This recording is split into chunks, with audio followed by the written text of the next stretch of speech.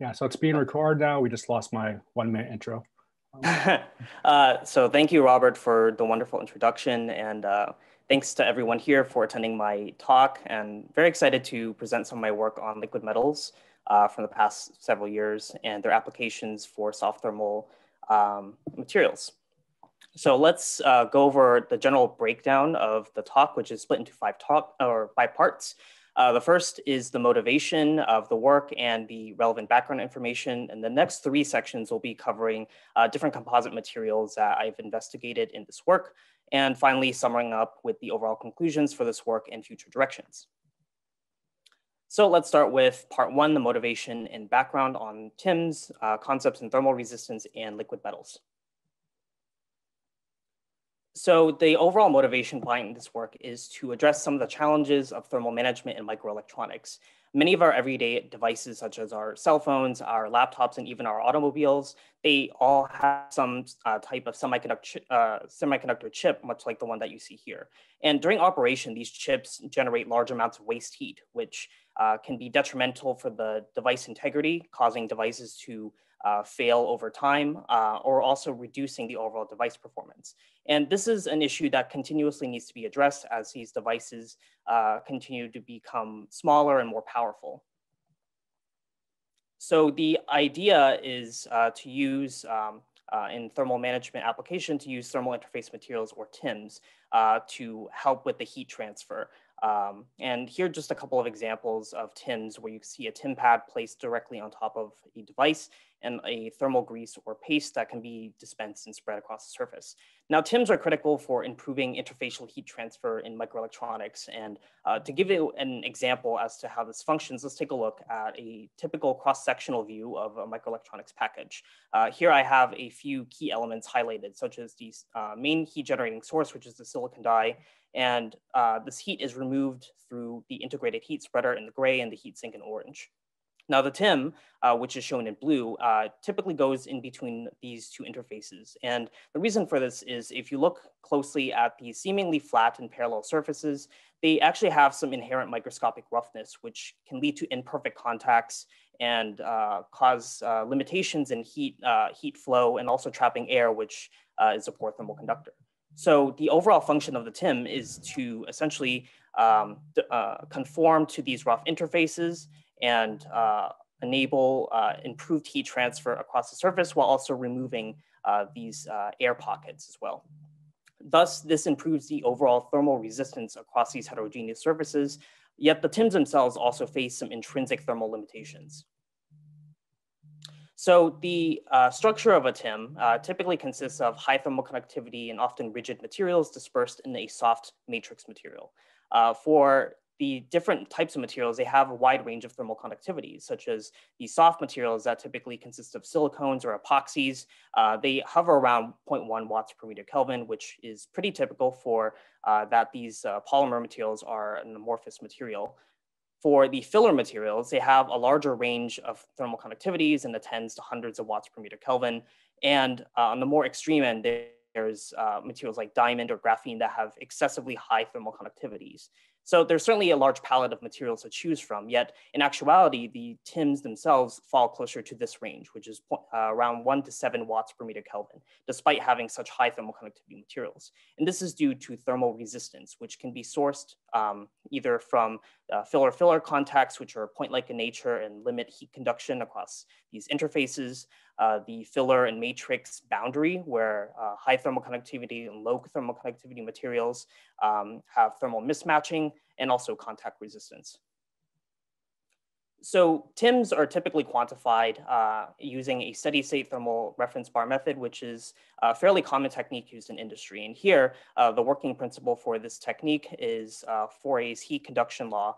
And this essentially measures the total thermal resistance of the sample material, measuring the temperature gradient over a constant heat flux. And this resistance can be further broken down into the resistance of the TIM itself and also the contact resistance. And if the bond line thickness or the thickness of the TIM across the sample interface is known, then an effective thermal conductivity can be expressed, which takes into account this contact resistance. This plot shown here shows a basic summary of these two equations, showing this linear correlation between the thermal resistance and the bond line thickness, and also the contributions of the contact resistance magnitude. So knowing this, we want to find ways to improve the thermal resistance for better TIM applications. So how can we address this? One way that is being explored in academia and also more recently in industry is the use of liquid metals as an alternative TIM. And in this example, you can see a recent commercial use of the liquid metal TIM in the recent PlayStation 5 console, using it to draw heat away from the CPU. Now, these liquid metals are based off of gallium and gallium-related alloys, owing to the fact that they are non-toxic compared to mercury. They also have very low melting points at room temperature or below, while also retaining their metallic behavior, other words, being electrically and thermally conductive. Now, the thermal conductivity for these materials is certainly much higher than the polymers, yet fall under a more intermediate regime, since they fall short compared to other high conductivity metals such as copper. Now, one of the key features for these liquid metals is their rapid oxidation in air. And if you take a very close look at the liquid metal surface, you can see that it's actually comprised of a very thin self-passivating oxide layer that covers the surface of the liquid metal, and it can be sheared under, it can be fractured under mechanical shear. And this essentially exposes the underlying liquid metal, allowing it to react with air to form new oxides. And this can happen over and over again to generate new oxide content. Now, despite being so thin, these oxides are actually quite mechanically robust, enabling very complex structures to remain stabilized. So in this image here, you can see that these liquid metal droplets are actually completely self-supported by these gallium oxide layers. So this opens up new opportunities for liquid metals processing. Now, certainly there are many advantages to liquid metals, but also many challenges that need to be addressed to enable their widespread use. And here I categorize this into one of two categories: the spreading and reactivity of the liquid metals. So these liquid metals are a very low viscosity material, flows as easily as water, and essentially applied between interface, there's a risk of it squeezing or pumping out of the interface during temperature cycling. It's also fairly difficult to spread this liquid metal across certain surfaces due to its incompatibility with certain materials. And also its high surface tension, which you can see with the liquid metal beating up on the surface here. As far as reactivity goes, the gallium essentially has a strong affinity for many transition metals and is able to form spontaneously room temperature intermetallic alloys. In this example, showing gallium and copper mixtures that essentially form a gallium copper alloy at room temperature that may introduce unwanted properties for the TIM. And also the contact of liquid metals onto aluminum, which is a fairly common industry material, is also detrimental due to this process of liquid metal embrittlement, which causes aluminum to experience catastrophic mechanical failure and causing it to corrode very rapidly. So these challenges certainly need to be addressed, and how exactly can we improve these liquid metals or improve materials with liquid metal for not only TIMs, but other soft applications? So in my PhD work, I explore some of the fundamental properties of liquid metal and assess their utility for developing soft composites that have tunable thermal properties. And I outlined this in the following roadmap, which, starting with the liquid metal that's been unmodified and oxidized, these materials can be augmented through the simple addition of air and oxide content, which yields a liquid metal-based foam.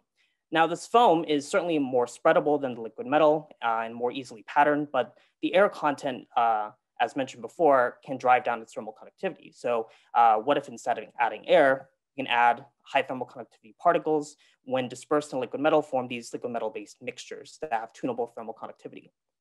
Both of these foams and mixture composites each have a liquid metal matrix, which can be detrimental for certain metallic surfaces when applied. So dispersing these high conductivity materials into a polymer matrix, leading to these silicone-based greases, can also hinder the direct contact of liquid metal onto the substrate, while also enabling this hybridized filler architecture to occur.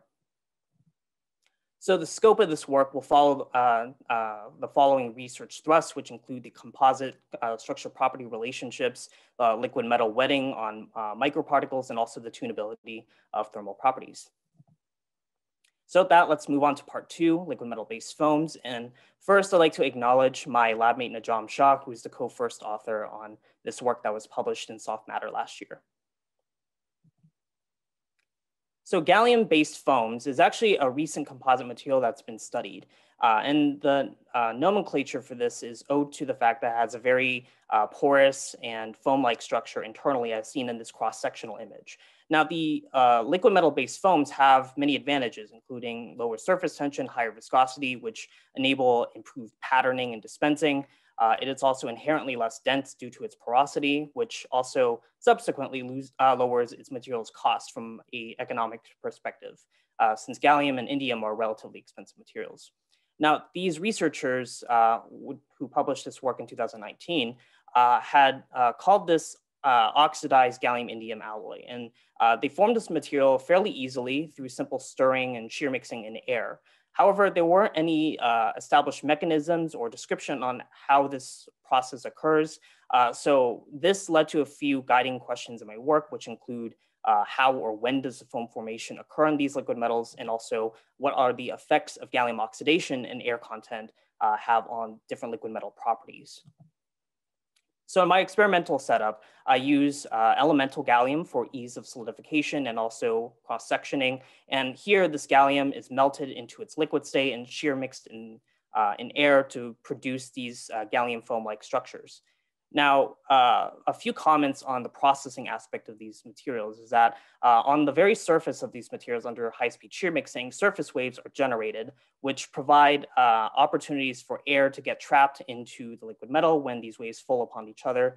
And on top of these waves are these oxide islands, which I described in an earlier slide. And these oxides form and float on top of the surface while continuously fracturing and reforming when liquid metal is exposed to air. So what exactly happens to this oxide content that piles up onto the surface? Well, if we take a close look at the cross-section of one of these gallium foams, you can see that there's a lot of wrinkled internal structures that essentially line the walls of the air pockets. And here, these are the gallium oxide fragments that appear to internalize into liquid metal during high-speed shear mixing. To better understand the formation of these foams, let's take a step back and look at traditional foam forming mechanisms, which is a very well-established field. In this case, looking at aluminum-based foams. So typically, metal foaming mechanisms can occur in one of two categories, either direct foaming, where the gaseous species or air is injected into the molten metal, forming these bubbles, or indirect foaming, where a blowing agent that can produce a gaseous species is incorporated into a molten metal, and eventually this porous structure is formed. However, the literature states that simply adding the air bubbles is unstable in the liquid metal, and that is until some amount of solid particles are added and dispersed throughout the liquid metal. And these migrate to the interfaces between liquid and gas phases and enable a stabilization of the gas species into the molten liquid.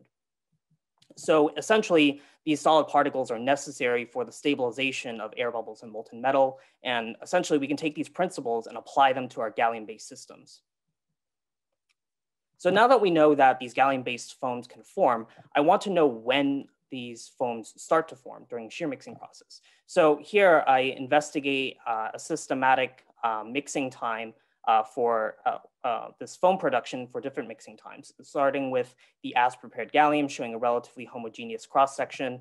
And then after several minutes of mixing, you can see that these gallium oxides that crumble and wrinkle start dispersing into the liquid metal, and some onset of these air pockets are observed around 7.5 minutes of mixing. Beyond this, we can see that around 10 minutes, the gallium oxide and also air content continue to grow and propagate, and around 30 to even up to 2 hours, this porous foam-like structure is formed. Now, keep in mind that these different mixing times also cause very different internal structures simply due to the dynamical nature of the processing method. But nonetheless, having foam-like structures can form when some critical oxide content has been reached. Keeping these mixing times in mind, let's look at a few materials properties for the gallium after dispersing some amount of gallium oxide and air content, specifically looking at the density, the thermal conductivity, and also some rheological aspects as well. Now, the density for the initial mixing times appears to not change very much. And it's only after the 7.5-minute mark that they appear to continuously decrease with increasing mixing time. The thermal conductivity, however, continuously decreases as the mixing time increases. And this is not surprising since the gallium oxide and also the air content is a low thermal conductivity filler material. Now, something interesting is observed when looking at the storage modulus and viscosity as a function of the mixing time. And here around 7.5 minutes, it appears to increase due to the increase in gallium oxide content. However, there is a sharp drop in between the 7.5 and 10-minute mark with these oxides here appearing to be repurposed or consumed to start stabilizing the initial formation of air capsules in this foam, with these air capsules now serving as a soft filler material that continue to increase in volume fraction, thus also increasing the storage modulus in viscosity. So based on this data and also some of the observations on these liquid metal foam formations, it appears that there's a transition period that occurs when the foams start to stabilize. And this leads to essentially a two-stage foam formation where stage one is the oxide particle accumulation stage, where these crumpled oxides from the surface internalize into the liquid metal. And then after some critical content has been reached, the air bubbles that fold into the liquid metal start to become stabilized with these oxides essentially migrating to the gas and liquid phases. Now, prolonged shear mixing time essentially increases the air and oxide content, but one major caveat for this processing method is that the onset times for air stabilization is highly dependent not only on the mixing speed, but also the overall geometry of the mixing setup. So while this 7 to 10 minutes seems to be unique to our case, it can certainly be different for other types of mixing setups as well. So the main takeaways for this is that the gallium oxides enable foam formation so long as some critical value of gallium oxide fragments have been internalized and stabilizing these air bubbles. And both the thermal properties are negatively impacted by both the oxide and also air content. In the future, it'd be prudent to study more in-depthly the structural aspects of these liquid metal foams in order to understand their overall internal structure and also porosity as well. And it would also be good to have better size control and shape control over the air bubbles inside these liquid metal foams in order to have more, potentially more predictable materials properties. Now let's move on to part 3, liquid metal based mixtures. And this chapter is based off of 2 of my articles published in Advanced Materials and Advanced Materials Interfaces, which funny enough happened to just be accepted this morning. So very excited about that. So let's start with the overall introduction of what I call liquid metal X mixtures, where the X is the desired filler material that is mixed into liquid metal. And here are just a couple of examples shown in literature with liquid metal nickel particles that can form a printable ink or potentially a magnetorheological fluid, and also the liquid metal and copper mixtures that form these paste-like composites that also exhibit very high thermal conductivity. So these materials can be produced fairly easily through a simple shear mixing process. So dispersing the desired filler particles at the desired filler volume fraction into liquid metal and enables the formation of these paste or putty-like materials. Now, one thing to keep in mind is that because this is a shear mixing process, that the oxides will continue to form during the shear mixing, internalize, and also air can be internalized as well. So in this liquid metal and tungsten mixture, you can see in this cross-sectional view here that air voids can still form and get trapped inside of these mixtures as well. Now, as I mentioned before, gallium has a strong reactivity with many different types of transition metals. And because many transition metals also happen to be high thermal conductivity materials, what are some of the limitations of types of fillers that can be added to liquid metal? So to give you an example, let's take a look at the interactions between liquid metal and silver. And silver is a fairly high thermal conductivity material showing over 400 watts per meter Kelvin. And the way liquid metal is able to coat and spread across the silver substrate is through a process called reactive wetting. And in this process, the liquid metal can spread and coat the surface of silver through the formation of this silver gallium alloy in between this interface. And during this alloy formation, the liquid metal becomes consumed in the process. So when mixing a large enough amount of silver particles into liquid metal, it actually completely solidifies and hardens into a brittle material, which through this XRD characterization, we can index this to silver 2 gallium alloy. So in this case, what are other potentially high thermal conductivity materials that can also resist liquid metal reactivity? So in my work, I investigate tungsten and also more recently silicon carbide, where these materials remain chemically stable in the liquid metal and do not form these reactive alloy species. However, since they do not undergo this reactive wetting process, they're also highly non-wetting towards the liquid metal. And yet they're still able to blend into liquid metal to form these paste-like materials. So here I want to know, what are the general wetting mechanisms of liquid metal on non-wetting microparticles? And this work was conducted in my previous paper in Advanced Materials, where I investigate single particle interactions with liquid metal inside of an electron microscope. So in this electron microscope with a focused ion beam dual column, I look at this particle that is suspended over a pool of liquid metal that has been oxidized, and essentially look at the effects of the particle interactions with the oxide layers. So using the gallium ion beam, can irradiate the surface of the liquid metal, which fractures the oxide. And here, taking this particle and essentially dipping it into the oxide, we can see that the oxides coat and attach onto the particle surface. And these oxide-covered particles can then subsequently wet the liquid metal. And this is what I observe, where this white contrast material you can see is indicative of this gallium oxide coating, and taking this particle and subsequently immersing into liquid metal leads to a liquid metal wetting process. So these gallium oxide fragments essentially serve as an interfacial wetting layer on these non-wetting surfaces. And this is not exclusive to tungsten, and essentially explains a lot of the wetting behavior of these liquid metals on many non-wetting or non-reactive surfaces. However, there are some limitations to this oxide-mediated wetting, first being particle size. So here looking at these mixtures that have different volume fractions of particles, with increasing particle fraction, you can start seeing a transition from liquid to paste-like state, eventually becoming more granular.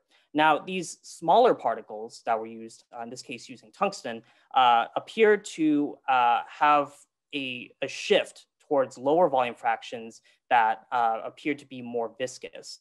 And in this case, due to the increased surface area of these particles and the requirement of having oxides coat the surfaces of these particles to blend with liquid metal, it appears that these smaller particles will have increased difficulty wetting and processing under this oxide-mediated process. And this was also observed in other recently published works as well. And now another consideration is that the surface texture of the oxide is also important in terms of oxide-mediated adhesion. So in this work that was published in 2014, the oxides here shown that to have a rough or wrinkled surface have a lower substrate adhesion compared to if the oxide were to form in between the substrate and also the liquid metal interface.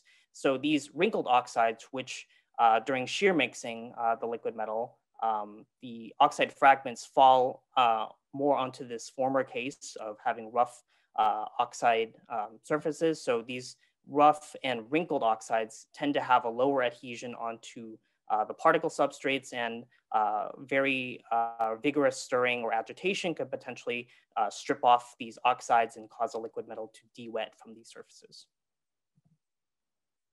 Now, to circumvent this oxide-mediated process, we can use metallic coatings to enable liquid metal wetting. So in this instance, we investigated silver-coated silicon carbide, which these coatings are typically produced through an electrolysis deposition process. And we can see that the liquid metal very easily coats the surface of these particles. And as expected, intermetallic species, these rod-like materials, start to form at the interface between the liquid metal and particle surface. Essentially, the silver layer promotes a reactive wetting on liquid metal for these materials without consuming the core material. Now, these types of mixtures also exhibit very high thermal conductivities, which can be tuned simply by adjusting the volume fraction. So in this case, looking at the pure liquid metal and tuning the volume fractions up to about 40 volume%, you can see that in the case of liquid metal and silicon carbide mixtures, we can achieve a thermal conductivity of about 50 watts per meter Kelvin, which is roughly 2 times higher than that of the base liquid metal. And both the silver-coated and uncoated particles were examined in this case, showing very similar thermal trends. And it appears that the silver coating does not affect the overall thermal properties of these types of paste composites. Now, after a certain volume fraction, so in this case, beyond 40 volume%, it appears that it starts to decrease, likely due to the increase in oxide content and also particle-particle contacts that increase the thermal resistance. So overall, for these types of mixtures, adjusting the particle fraction and also keeping in mind the type of oxide content that's generated can essentially tune the LMX thermal properties.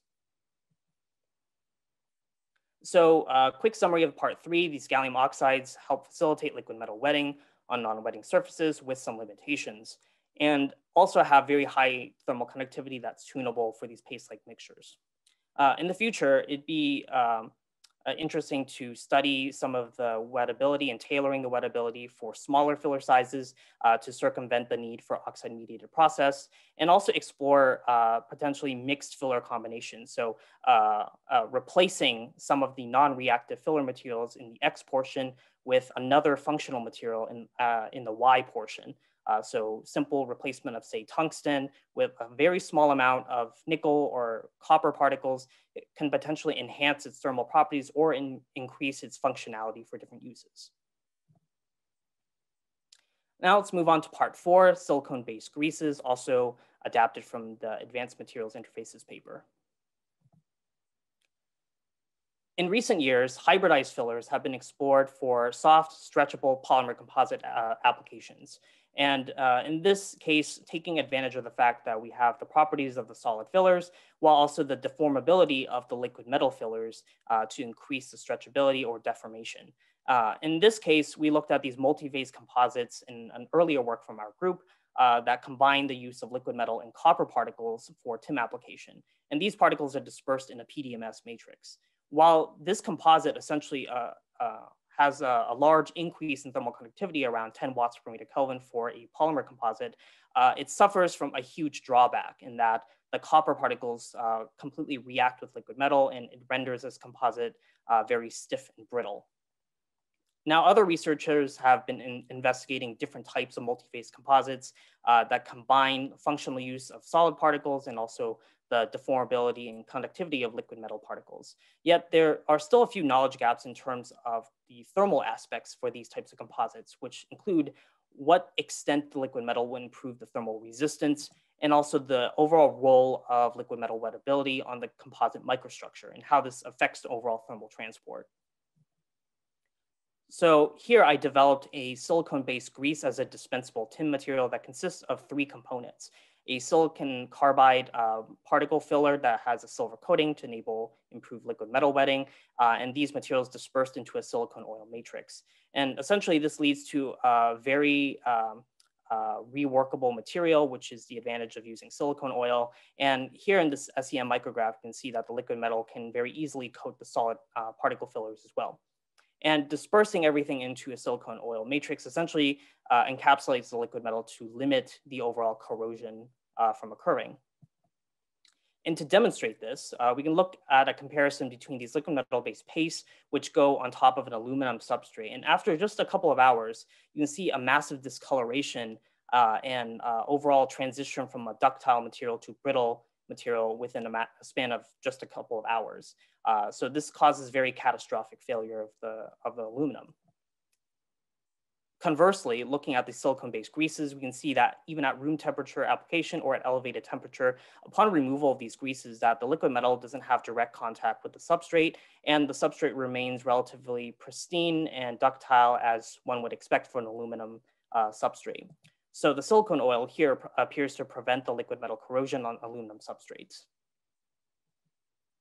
Now here I also want to understand the overall role of these hybridized fillers in improving the thermal resistance and subsequently thermal conductivity for these sample materials.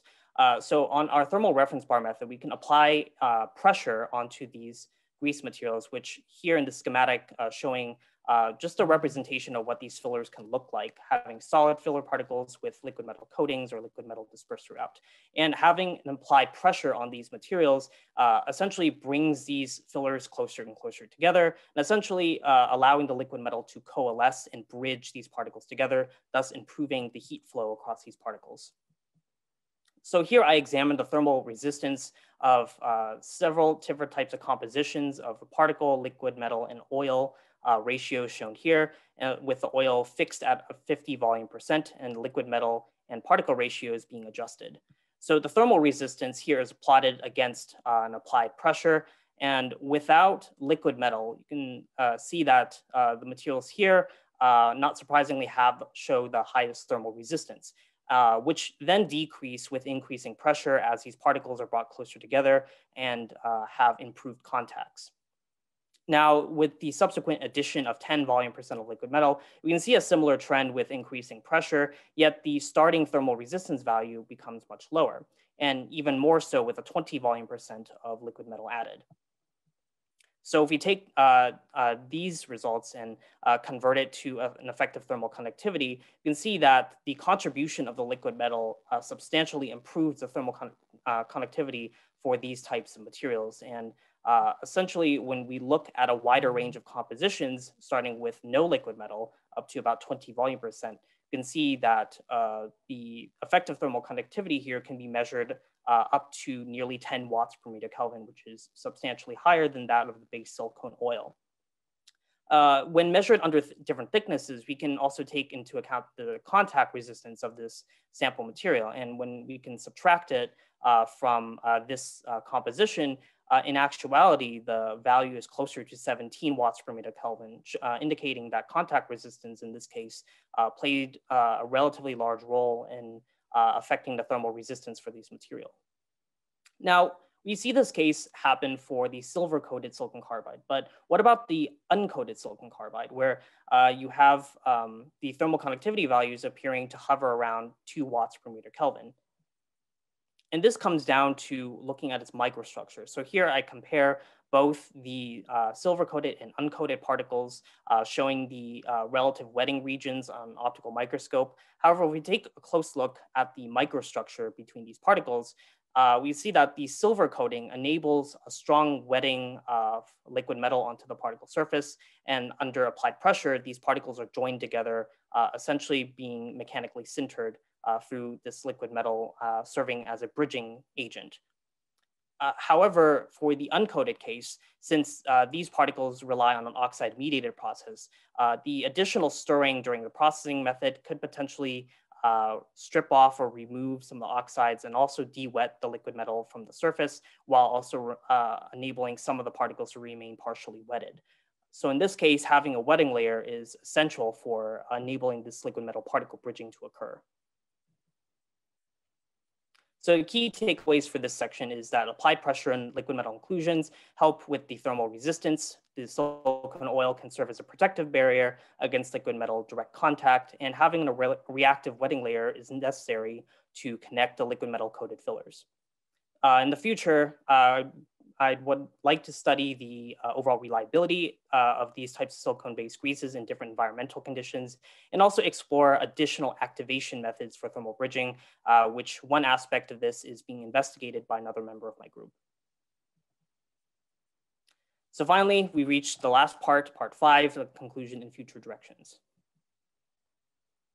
Let's revisit the earlier research threats I presented in the beginning of the talk, related to the structure property relationships, the wettability of liquid metals on the microparticles, and also tunability of thermal properties. So what are the take-home messages? So here, the structure indeed affects the overall properties of these materials, showing that these oxide contents enable the formation of these foam-like structures and enable the blending of non-wetting materials.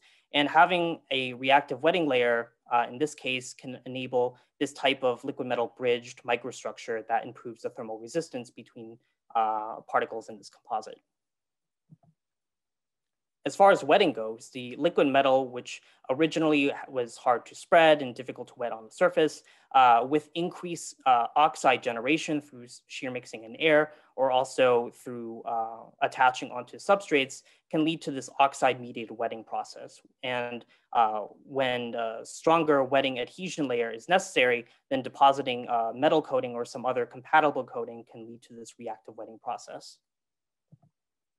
As far as thermal properties are concerned, there's certainly a large amount of tunability in terms of the grease conductivity mixtures from foams, and there's a large amount of values that can be adjusted based on the filler content or processing methodology. And these all appear to be relatively higher than conventional TIMs as well.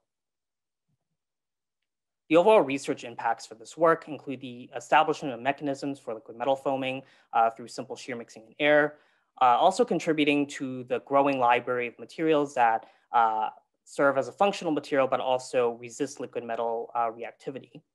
Here, I have the first experimental observation of this oxide-mediated wetting process, shedding light on the overall role of liquid metals in improving thermal resistance for these composites, and the role of modifying the particle surfaces and how they tune the overall liquid metal wetting properties. In the future, there's certainly many directions I can take this work, but I'd like to first summarize 3 directions that are in the more immediate future. First, looking at cross-linked PDMS, where taking the principles we learned from these silicone-based greases that have a non-reactive silicone oil, instead of replacing it with a low-viscosity PDMS and creating elastomer stretchable polymer composites through cross-linking and enabling this liquid metal bridged structure to be enforced during the curing process. And this is work that is currently ongoing.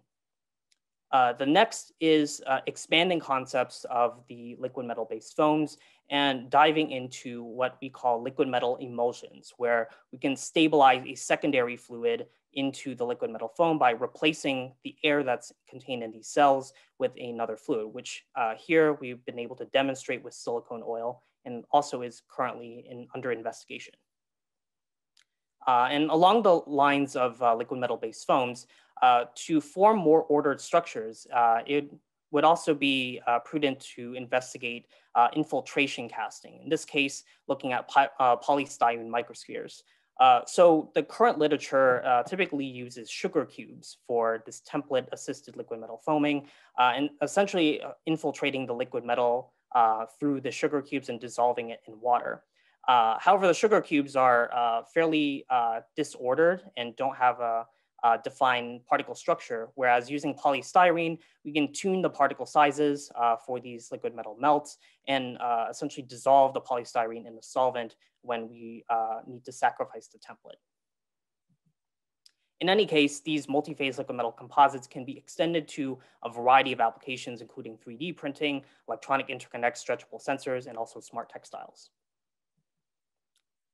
And here is a list of peer-reviewed journal publications during my time at ASU with the first 3 papers that serve as the basis for this dissertation work.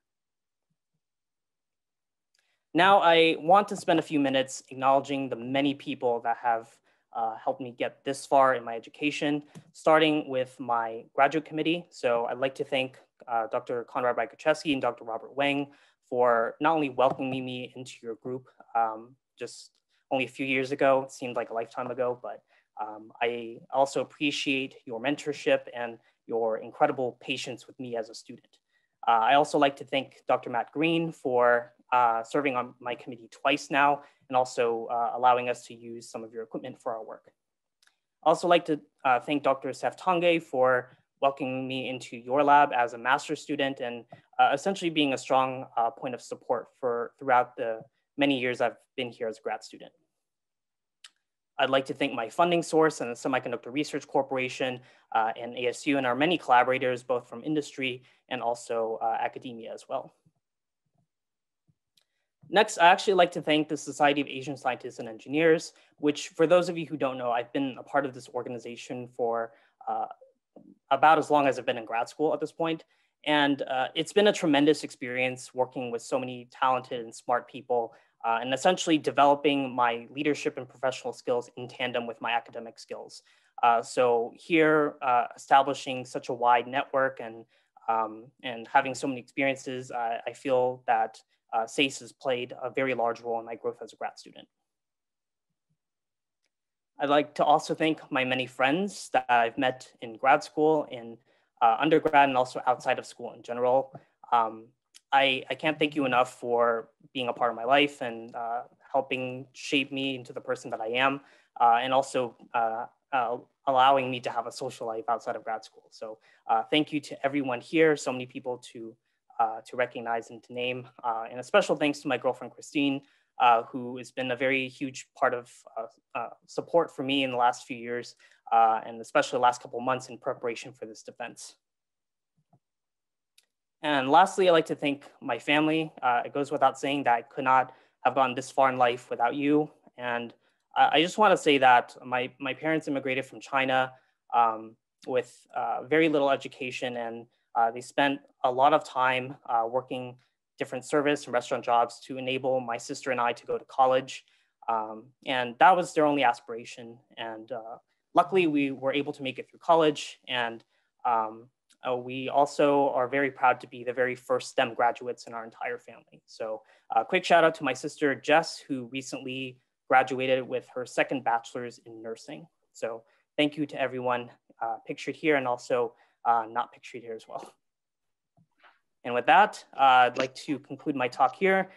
Thank you very much for your attention. I'll be happy to take any questions.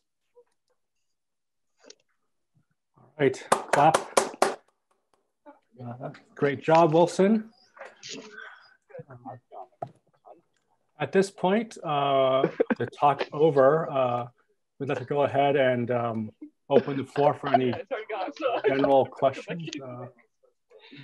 Tony, I think there's a lot of background noise coming from you. If you could, yeah. At this point, we'd like to go ahead and just open the floor up to general questions from the audience. Hi, Wilson. This is Braden. Great presentation, man.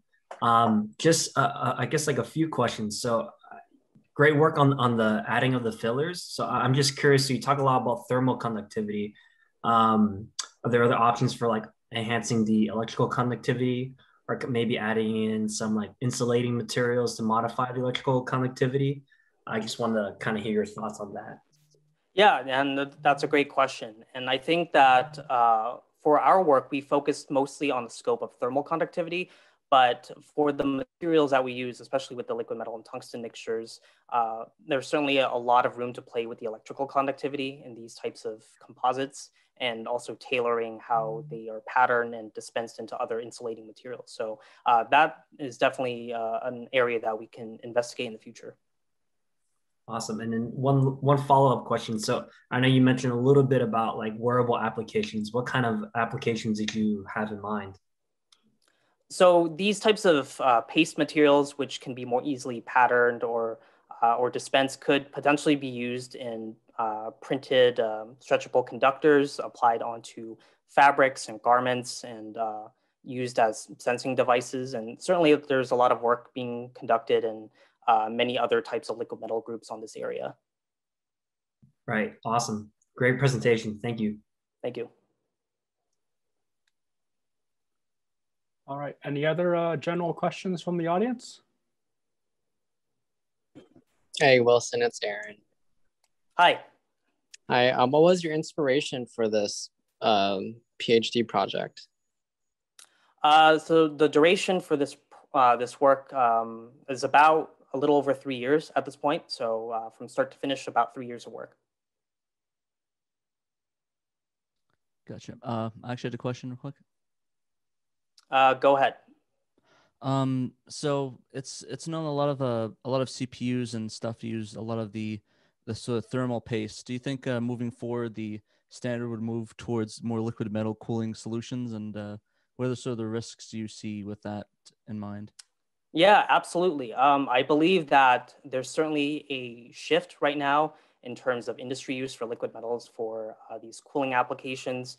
Right now, the main issues that need to be addressed are some of the ones I outlined here, actually, essentially containment. So using a pure liquid metal, finding ways to essentially prevent it from leakage and short-circuiting other components or corroding other metals. So that would be one direction. And also augmenting the liquid metal for improved spreading and dispensing and high volume manufacturing. That would be an important aspect to address. Yeah, that's sort of my worry with a lot of that of using the liquid metal and the cooling is the potential of leakage and the shorting of components on the board. But yeah, great presentation. Thank you.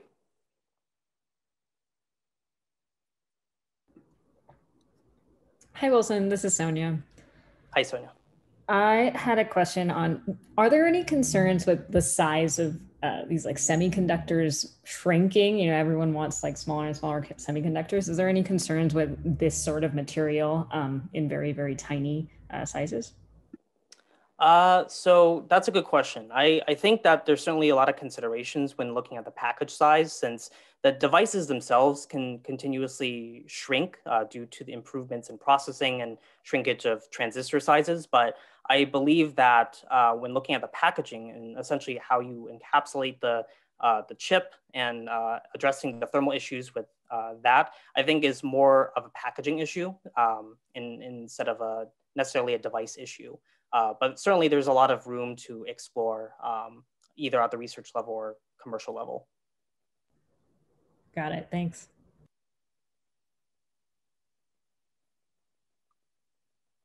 All right, great questions by the audience. Any more?